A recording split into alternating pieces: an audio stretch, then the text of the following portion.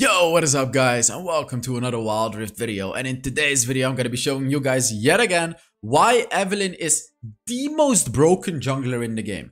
I'm not going to explain the build part because it's the same as last time. You skip out your boots and you just go for these 5 items straight. No boots whatsoever. Quickly explaining why. Lichbane gives you 5% movement speed and Infinity Orb gives you 5% movement speed. You don't need boots.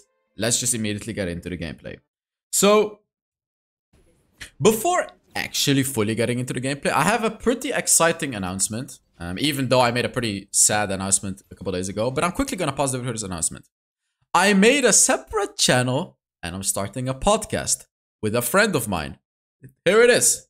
I will put, when this video is up, I will have uploaded my first episode on this podcast channel. So I'll put a link to it in the description. The very first episode, of course, is about Wild Rift. Me and my friend sat down and I shared everything. It's basically like the long version of the video that I made the other day about everything that went down with Wild Rift. Keep in mind, I've been very close with Riot and I've seen it all. I literally went to Singapore and casted the finals. I casted Worlds. I have seen it all. So in that video, I talked about everything that's wrong with Wild Rift, everything that's great about Wild Rift, the future of Wild Rift, and everything basically. So if you want to check that out, link in the description. And honestly, even if you don't want to check that out, it's a new project of me that I'm starting. I'm very passionate about it. I'm not gonna stop with this channel. Don't worry about anything of that. Of course, I'm gonna make videos here still. But if you guys want to, check out the channel, drop a like there, drop a comment there. And if you really want to support me, just watch those videos all the way. I'm sure you guys are going to enjoy them a lot. I believe this is like a 1-hour podcast. Yeah, it's like a 1-hour podcast. And we're going to do more podcasts in the future that have nothing to do with Wild Rift. So if you're not only watching my YouTube videos for the Wild Rift content, but also enjoy me speaking, then definitely check out the podcast channel. I'm sure you guys are going to love it. And it's just a new project that I'm starting, because why the hell not, right? I have to do some other stuff. So, let's talk about this game. My Yasuo was AFK for I think 3 minutes this game. It's pretty crazy, not gonna lie. And he was AFK after that as well. I think he had some problems with his internet or something. But yeah, let's talk about Evelynn. So, Evelynn is still the most broken jungler in the game, in my opinion. The most broken. Always when I play Evelynn, I can carry those games so easily.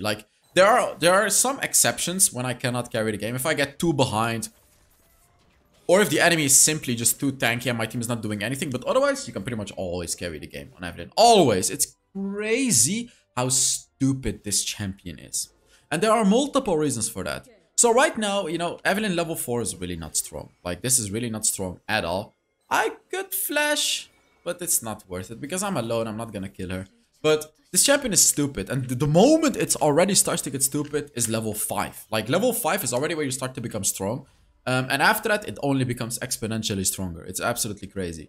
So normally I wouldn't even gank, to be honest, like this. But with the new jungle changes, you're not going to be level 5, unfortunately, even if you do a full jungle clear. You're only going to get level 5 after the scuttle crap and after your whole jungle clear. I'm not even sure if you get level 5, by the way. I think you get just below level 5 and you need to wait a few seconds and then you'll be level 5. I feel like it's something like that. This should be a free kill. Just third ability smite. Third ability smite. Smite? I can ult. Yeah, whatever. It's fine. It's a nice kill. I ulted there because if he actually hit his abilities, he could heal up and, kill my set and make it really troubling for me. So that's why I just used my ult like that. So with Evelynn, whenever you reach level 5, you really have to look for a gank. That is the moment you can basically get a free kill. No remake.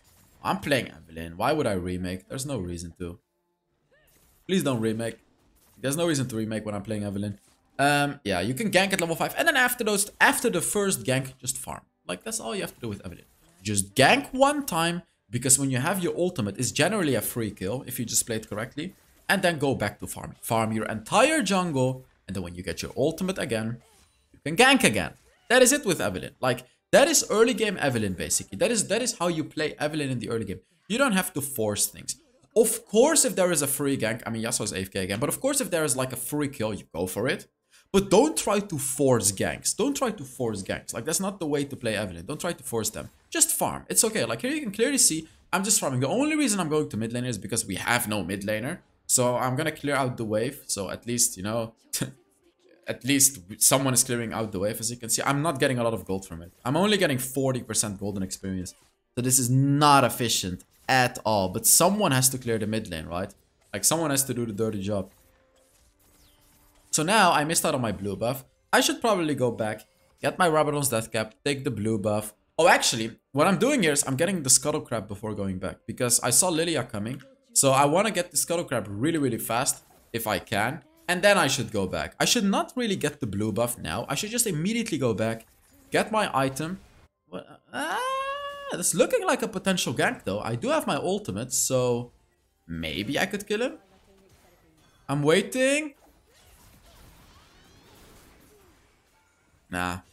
And see, now I wasted so much time. This is why, like, I honestly should have just gone back. Like, oh, actually a really beautiful kill. Never mind. I forgot how broken Evelynn is. She can just do that.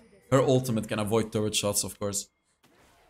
And again, this is still risky because I have no items. I'm sitting on 3,000 gold while the enemy Lilia could be sitting on a whole item. So, you know, she can steal it away from me. Yeah, exactly. Like, this is really not handy, to be honest.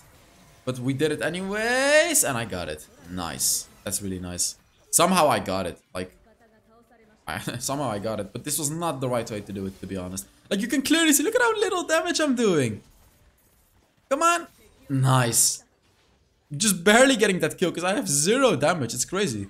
Look at my gold count. It's just... Yeah, and again, like, I'm desperately gonna try to take the blue buff. You can clearly see this is not good, right? I did end up getting the blue buff, but honestly, this was kinda with luck. Sure, I timed my ability very well, but again, she could have definitely stolen that and made life hell for me. I have to go back. Why am I not going back? Please, there we go. I'm finally going back. With nearly 4,000 gold in my pocket, by the way. Evelynn counters Lilia, by the way, in case you wanted to know. Evelynn counters Lilia.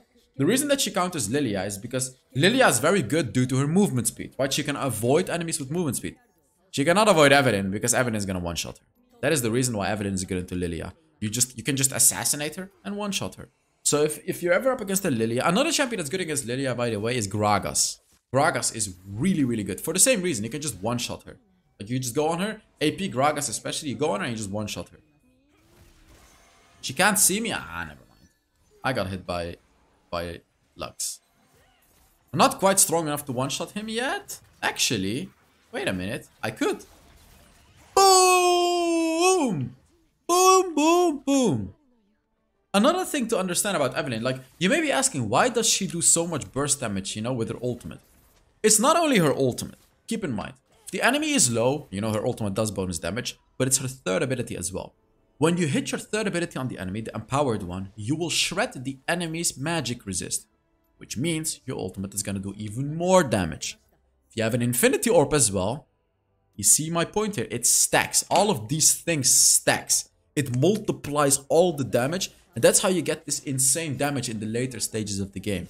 It's really important to hit your third ability. Like, don't just do first ability and ult. Make sure you hit your third ability. Like, that is the #1 thing you have to do before your ultimate. Using that third ability every time because of the magic penetration. Boom, boom. See, like, now as magic is penetrated, I will do more damage to him for a few seconds. I can get Lich Bane. That's why I'm going back. This is already my second item 7 minutes into the game. Just so you guys know. There's a lot of champions that won't even get a single item. Like, you know, not a lot. But there are some champions and some games where you won't even have your first item at this stage of the game. With this build, because you have no boots, you can get 2 items very, very early on in the game because of no boots. It's insane. Like, if I had boots right now, I would not have a Lich Bane. And Lich Bane is a game changer. Because your third ability applies on-hit effects, which means it applies the Lich Bane damage, which means it does a lot of damage, you see? I wanted to check whether Lulu was here backporting, but she wasn't. I could use my second ability here. You know why? Because Lux is gonna think I'm coming from the other side. But then, boom, I come from this side and she's dead. See? So let me give you some advice on how to use the second ability. You know, obviously when you use the second ability, the enemy is gonna think you're coming from your side. So this is our side. Whenever I use my second ability on the enemies, they're very likely gonna run here, here, here. You see, they're gonna run towards their base 90% of the times. So if you're behind the enemy and use your second ability, they're gonna walk straight into your hands 90% of the times. And if they don't, you know, they're walking towards your side of the map, which is also good for you. They're gonna walk into your hands and then boom, you show up and you kill them. Look. He's gonna run to that side and he has to flash away. It's fine for me. It's fine. Like he has to. Ooh. The reason that I flashed is because he could have actually flash Q'd on me, used his first ability and flash on me and killed me. So that's why. But you see, they will always run towards that side. This is super predictable behavior, and it makes sense because they want to run away, right? So you can utilize this predictable behavior by going behind them, right? You can go behind them and kill them for it. Aatrox is not going to be an easy kill, by the way. Like, unless I can one-shot him, I won't be able to kill him. If I don't one-shot Aatrox, he's going to win the fight easily against me. Because he heals up. He heals up like crazy. And my first 4 items have no anti-healing, so I'm not going to be able to deal with him. And I don't want to waste my gold on anti-healing, again, because this build is focused on one-shotting. You don't want to get anti-healing on Evelynn early on, because you're one-shotting the enemy like crazy. You're just going to be focusing their squishies. Essentially, every single fight, you're going to kill off their squishies for free. If you play it correctly, you're going to kill them off for free, and it's going to be a 5 versus 4. Every fight. If you do it correctly, I'm saying, you can mess up, sure. But it's hard to mess up if you just do it correctly. The combo, you're invisible and you just go on them. Third ability, first ability, smite, ult, all of that. You spam your buttons and you just kill them. Lilia's at the Herald, so of course I'm going for the dragon. Evelynn takes dragon decently fast with her first ability, so you can just take dragons, right? You can just take dragons. I'm just making sure, and boom. Stay calm and collective. Don't smite like an idiot if the enemy jungler is not around, because very likely they're not gonna outsmite me, right? Unless they have a Jhin or something. They're not gonna outsmite. So take a look at what happens here. I'm not going in. I'm waiting, and I'm waiting for the perfect moment to go in, and I'm assassinating them, you see? This is why I don't go boots, because, Lich Bane gives you movement speed, Infinite Orb gives you movement speed, but also for this damage. Like, this crazy one-shotting damage, you normally only deal in the late game. But because you don't have boots, you'll deal it in the early game, and you're gonna snowball because of it. Like, it snowballs, because you have a lot of damage, you're gonna be more able to snowball the game, get kills. And when you're snowballing, of course, you're getting more items, thus making it even easier to continuously snowball the game. It's like it's 1 + 1 is 2. Like, you're just really contributing towards the snowball, and it's working. And even if you don't snowball, you just don't need the boots. Because you don't have boots, you're not gonna fall behind a lot. It's just always worth it to skip the boots on Evelynn. Always. Always, always, always. Now she's being a little bit annoying, as you can see, but Yasuo with a beautiful ultimate that stops her. Ooh. Lilia, man. Pretty crazy damage, actually. Like, she did all the damage to 3 of us. Nearly was able to kill me, even. By the way, for the podcast, like, I'm so excited about it. I'm doing it with a friend of mine, and this friend of mine actually graduated university. Actually, he got his master's degree in computer science, and is a very, very interesting guy to listen to. So that's why I started it with him.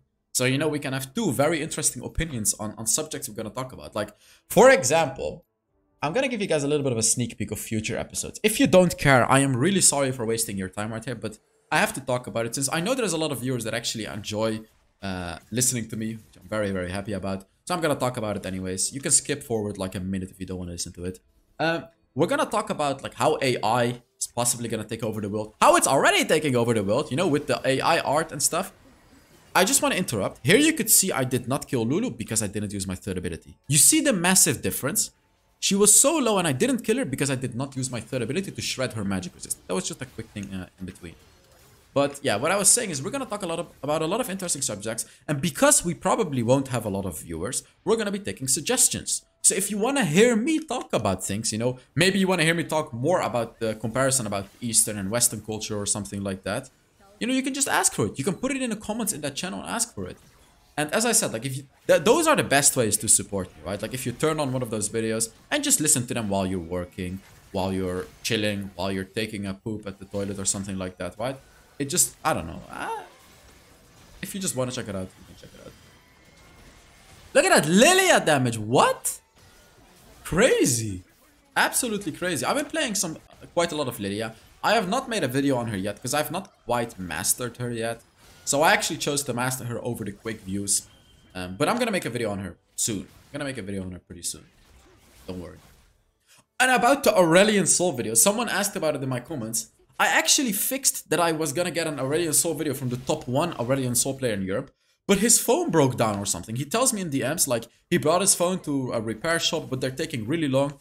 And he said that he is gonna be able to fix an Aurelion Sol gameplay at some point for me though. But if he's not gonna be able to do it soon, I guess I'm gonna have to ask someone else. I am waiting because I really want to get it from the top 1 Aurelion Sol, because obviously this guy is the top 1 Aurelion Sol, right? So it would be really, really nice video to get a video from him.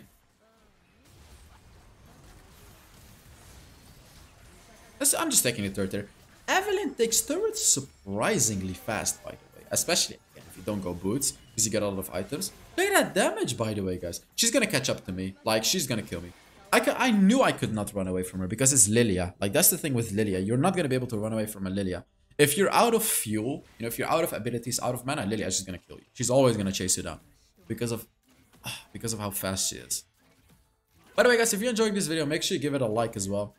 And, yeah. Evelynn, so when you reach like late game with Evelynn, 90% of the cases it should be a free win. There is literally like no counter to this champion. Well, I'm saying that, you know, of course the enemy could have like a split-second stasis, or they could like flash split-second, but if you play it correctly, it's really gonna be a split-second, and it's so unbelievably hard to react to these things split-second. Especially if you're low elo.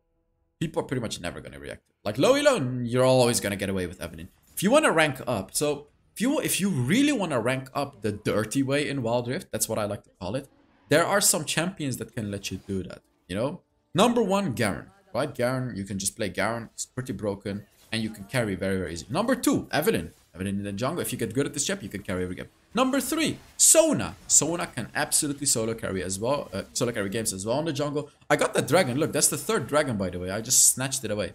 So yeah, Sona at the support role. And in the mid lane, you guessed it, Annie. That is also one of those dirty champions. That is basically always a free win if you're good at these champions.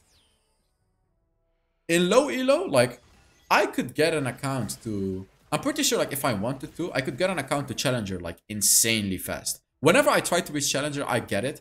But I don't fully maintain Challenger because I'm playing champions for the first time in ranked. But don't get me wrong, I still play pretty well on these champions. The reason that I'm getting away with this is because people are so unbelievably bad in Grandmaster now that I can get away with playing champions for the first time in ranked. I didn't used to do that before. Actually, last year, I used to have a Smurf. On this Smurf, I used to learn the champions before uploading them. So I remember I learned Fiora on that account. I learned Akali on that account. Like, those are the 2 main champions that I really, really just practiced at low elo until I played it on my main account. But now, like, I'm you know, I could play whatever I want on my main account and I'm still gonna do fine. Not because I'm just a god, you know, I'm good at this game. I'm good. I'm actually really good. But, you know, of course, there are players that are much better than me, the pros.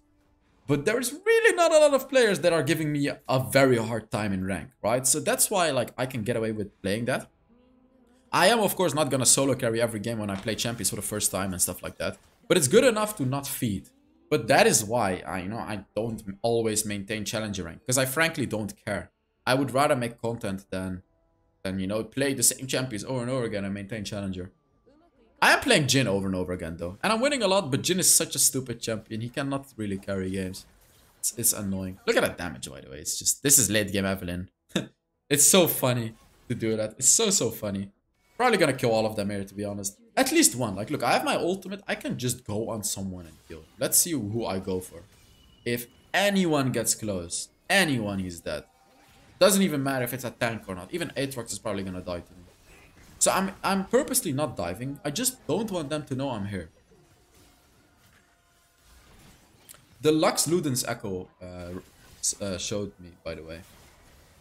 Oh, Yasuo's gonna die. Look at that. Oh! They all died. 2 of them died. So yeah, thank you so much for watching. Again, you know, if you want to check out the podcast, I just uploaded the podcast on the channel. Let's take a look at how much damage we did in this game, however. I promoted it way too much. I'm actually sorry. That was a bit too much, to be fair. But yeah, here is the damage. 32.5 thousand damage. And yeah, I really hope you enjoyed this video. And hopefully I'll see you guys on the podcast channel. But otherwise, I'll see you all in the next Wild Rift video. Bye-bye.